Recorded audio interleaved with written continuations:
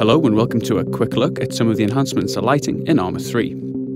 Of course, lighting itself is quite a general topic, so what we'll do is pick out a few elements and identify some of our favourite improvements, kicking things off with the day-night cycle.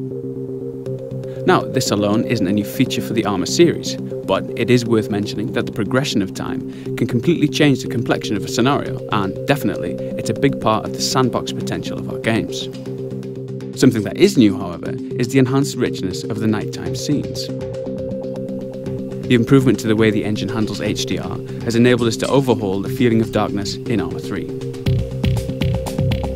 Vehicles particularly take on a whole new complexion, and the detailed ground surfaces really come into their own, casting this kind of light.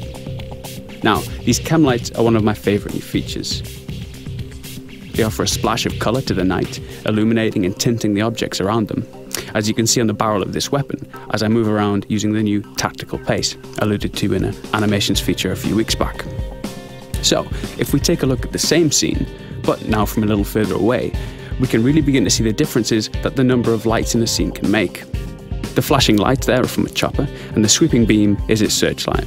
Moving further out still, we're able to keep the whole structure of the airbase in the scene, which you might imagine is great for navigation or indeed acquiring targets. In our Stratus showcase, we saw a glimpse of the new muzzle flashes. Now let's take a look again, this time using something with a little more punch.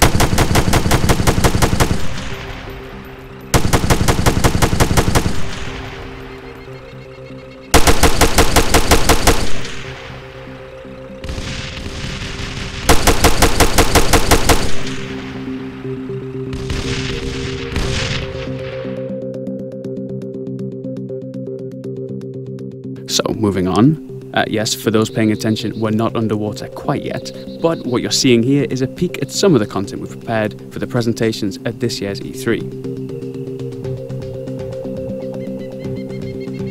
If we hop across to our elite tier 1 operator, we'll jump into our diving showcase. This section demonstrates a number of new features, but of course here we're most interested in the lighting.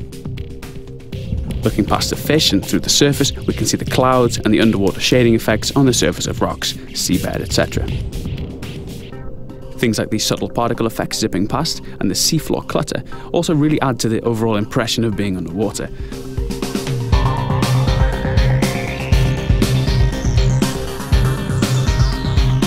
Okay, skipping ahead a little, we can spot some of the underwater mines, a wreck, a obligatory tuna fish, an SDV just to the left behind that rock, and of course some OP4 divers.